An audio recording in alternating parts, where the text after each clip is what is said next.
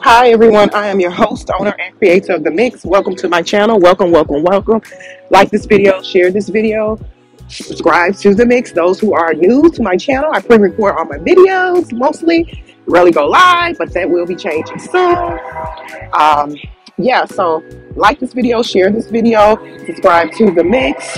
Thank you all for tuning in and listen to this video beginning to end, everyone. And it is free. It's free. It costs you nothing. If you like this video, it costs you nothing. If you share this video, it costs you absolutely nothing to drop a comment. That's free, 99. It costs you nothing to subscribe to my channel. That way you can push your girl through the algorithm. You know, push me through that algorithm, everybody. Push your girl. I'm on the road to 1K plus subs. So, hey, thank you all to especially my day one subscribers. Thank you so much. Thank you, thank you, thank you. And if you're interested in supporting my channel in a donation form, also you can support by zelling your girl or cash apping your girl. My information is in my description section of this post. And if you're interested in knowing more about The Mix, head on over to the About section. This is a multifaceted channel. You'll find a variety of topics, multiple topics, you know, on this channel. And yeah, I'm here for entertainment, informational type of purposes. So thank you, thank you, thank you. Again, it's just free to subscribe. It's free to hit a like. It's free to share. YouTube is free, free 99, depending on, you know, what type of YouTube package you have. You know, so some people prefer to pay for premium and this and that, but just regular YouTube is what I'm on. It's free 99. It's free 99. But support your girl. Support my channel. Those who are passing through, thank you. I hope you find this information well. And as you can see what this video is going to be about, Mr. Daystar Peterson, aka Tory Lanez. I hope you checked out some of my videos in my video section. And on my video section, sorry you guys, I'm out walking early mornings. Try to stay active, get out and walk. So, but yeah, I hope you check out some of my videos in my video section. I got some polls going on in my community section. So go over there and vote as well. So yeah, I'm not going to keep you all long, but I just have to make this point. I don't know if you all are understanding that when it comes to the legal process, even if a person got caught with their hand in a cookie jar, if they did what they said they did or whatever, whoever said they did that shit, as 50 Cent was saying, I hope I can curse that, they did that ish, the burden of proof relies on the prosecutors, the state, the feds. And the thing is that too, they have to act ethically when prosecuting someone, or if they don't act fairly and ethically, then that means that the person did not get a fair trial, even if they actually did that. I'm not stating in this case, Mr. Daystar Peterson, aka Tory Lanez, that's the instance. No. Go ahead on over to my video section. You will see. I stand 10 toes down. I do not believe he did what they said they did according to the charges and the narrative. Absolutely not. I do not believe he say, hey, I want a SHOT-MTS. I'm that mad and enraged. No, let me point this at her and try to take her out. No, I don't believe it happened. Period. So, but my point I'm trying to make is, excuse me, guys, because again I'm walking, so cars and stuff out. So, yeah. And I'm running across a major road now. I need to run. Cardio. But yeah. So even if, what was I saying? Yeah, so even if, yeah, so I don't believe that he did that. So the point I'm trying to make is, we can use Travis Rudolph as an example, his case. Travis Rudolph, he did what they said he did, but why did he do it? Thank God that they had that video of the Jezebel, Dominique Jones, going ballistic on Travis. I think that played a major role as well as his defense. Shout out to his defense team. Any attorney should be like that. Any attorney should have the court decorum, the skill set, the intellect, the trial experience to get in there and to be able to pick apart the prosecutor's case and point out the the actions of the prosecutors, which Travis Rudolph's attorneys did. So that's how you also get the jury to be like, there's reasonable doubt. So again, as an example, Travis Rudolph, so many things, so many moving parts with his case. And yeah, he defended himself. So he did take out the intruders, as he should. So, and let me get this out the way really quickly. I do not condone violence, none of that, or assault against anyone, none of that. I'm not for that. I'm not an advocate of that. And I just want to make that clear. However, if your life is being threatened and you have to defend yourself, then that's a different story. But I'm not for all the violence against anyone, whether it be male or female or male. I'm not, period. So, or no type of harm to anyone, whether it be male, female, elderly, kids, none of that. I'm not for that. So I hope you guys understand that. And I think I said that in a couple other videos. So moving forward. So back to Travis Rudolph, and then of course Tory Lanez. I'm just using Travis as an example. Travis Rudolph did not plead guilty, and why should he have pled guilty? Because he didn't do anything. And that's basically Mr. Daystar Peterson is stating he didn't do anything. So why plead guilty?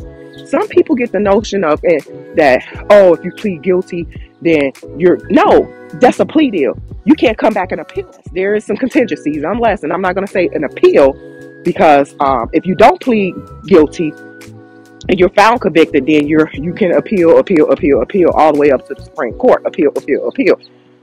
Because you did not. You're saying, hey, I'm innocent. But if you cop a plea, and then that's a different story. It's like, okay, because you're signing off saying I'm copping a plea and I'm pleading guilty to whatever they said you did on paper. Gotta wait till the train go past. So you copping a plea to whatever they said you did on paper. So basically, in that instance, you can't come back. The only way you could possibly come back is if that judge was corrupt, the prosecutors were corrupt, and that's a strong possibility. Or the police the police officers were corrupt, and they got a slew of cases that they presided over, and they were corrupt in. And then you have these the Innocent Project people going in, or you have the district attorney, they're going in doing some type of audits, or whatever the case may be. I don't know what would bring an audit or what would bring attention to certain law enforcement officers, judges, or prosecutors who got a person convicted or whatever, who presided over cases and got a person convicted.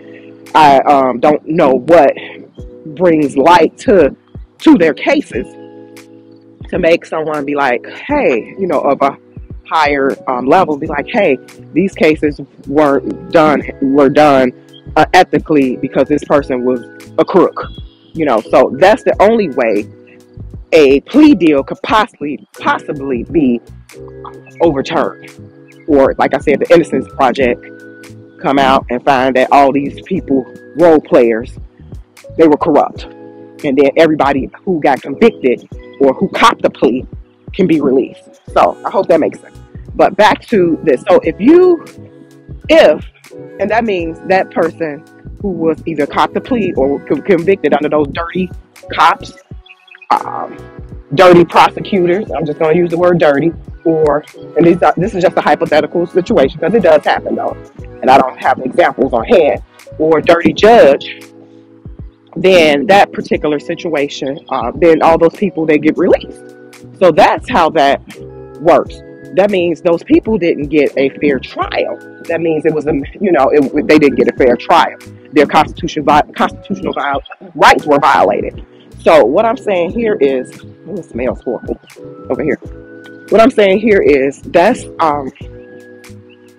Mr. Daystar Peterson, aka Tory Lanez's case, he is pleading not guilty. He pled not guilty but got convicted. So in my opinion, and I stated this before, I'm standing 10 toes down. I don't believe he did what they said he did. Period. That he did not get a fair trial. Something in the milk ain't clean. Something was going on with his attorneys at trial, not the new attorneys, his attorneys at trial. I've always said that. Why did Sean Hawley leave in the middle of trial? A huge question. What attorney leave in the middle of a trial? Something not right. something not right. And that right there would be ineffective counsel, because if she was the lead and doing most of the work, creating the strategies, this and that, the other attorneys are just co-chairs. They're co-chairs. She's, the brain. She's the strategist. She's the this and that, because she's lead. You have the lead attorney, then you have the co-attorneys, co-chairs. So that's leaving him with whoever that is pretty much left. Especially if this, I can see before trial she leaves, or you know what I'm saying, or she drops out before trial, or and nothing was really done action-wise behind the scenes from a legal perspective, or her end as legal counsel on his behalf, then that's different. But she left during trial. She had to remove herself for whatever, in my opinion, bullshit reason. Whatever bullshit reason, probably. No one ever went into details about that. That was just, to me, so strange. So strange, so, because this is somebody's life and livelihood. Even if you got your hand caught in a cookie jar, even like I said, like with Travis Rudolph, he did what he did, but that was in self-defense. Even if you have your hand on a cookie jar, it's the burden of proof. It rests on the prosecutors, the state, the federal government. And if you all think that somebody supposed to just roll over and accept what the state and federal government says, y'all crazy. Y'all got too much faith in this system, and good luck with all of that. Good luck, because it's not fair. It's not designed to be fair. It should be fair, but it's not. Based off of my experience in education, I've seen quite a lot of things that are questionable in that particular, in the industry, legal industry. Even if you just review some of the different cases out here, non-celebrity cases in the news. Man, please. Yeah, okay. The burden of proof rests on the prosecutors in the state, and they have to act ethically, color inside the line, when prosecuting someone. Anything less than that becomes a violation of someone's constitutional rights. Anything less than that becomes a miscarriage of justice. Anything less than that becomes malicious prosecution, and this is just the term that they use, or ineffective counsel, especially if you have an attorney who's moving funny. Your private attorney is moving funny. So it's just so many things legally in the justice system. It's supposed to be fair and balanced. Fair and balanced. Even if you got caught with your hand in a cookie jar, you can't. There's rules to this, So I believe, as I stated before, that things did happen the way they said it did, and more to come. There's more to come. Free Tory Lanez. Drop a comment, you guys. Like this video, share this video. Drop a comment. We can agree to disagree, but yeah, something in the milk, in my opinion, is not clean. I said that in my previous videos, and yeah, there you have it. But I'm just coming on here to let you all know that when it comes to this legal stuff, it may be a relative of yours. It may be yourself in the future. It may be a child. We all gonna get old one day. We're all getting older. Come on now. And if life happens to us all. So if you have to grace somebody's courtroom one day with a relative, or maybe yourself, or maybe a close friend, you will see. You will see. You shall see. These people ain't trying to get to the truth. They trying to get wins. Prosecutors get wins. This is their career trajectory. It's about the win. I'm not saying all of them are like that, but for the most part, they care about the W, because this is a notch under their belt. And before you know it, they become head prosecutors. They become district attorneys. They run for elected offices. They become judges. Before you know it, they're in the White House talking about they're working for the Department of Justice. They tough on crime. So it's career moves, career trajectory. You all really think that they care about it, what really happened in this situation? And it was how many people in that car? Just think about the actions that led up to that. Just think about it. I don't even think that they went to Kylie Jenner's house all together. I think one person was there first, and then somebody called somebody come over. Everybody turned up, intoxicated. Then you have highly intoxicated people or whatever else that was possibly going on. And this is like alleged, well, I ain't gonna say it's alleged, because someone testified that everybody was pretty much wasted, and some people were a little bit more wasted than the other. So then your judgment is impaired. You know, your decision making is impaired. Then whatever else on top of that, pile it on top of that. Come on now.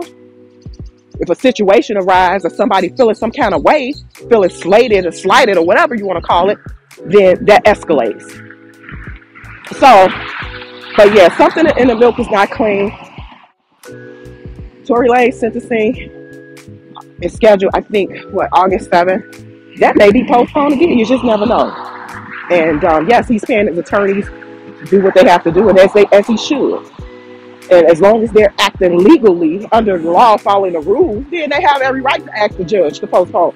One thing I can say, that judge didn't say this is the final postponement.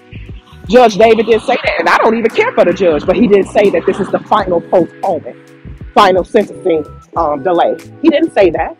He didn't, to my knowledge, unless I'm missing something, did he drop a comment if Judge David in the Tory Lanez case said that this was the final postponement of his sentencing?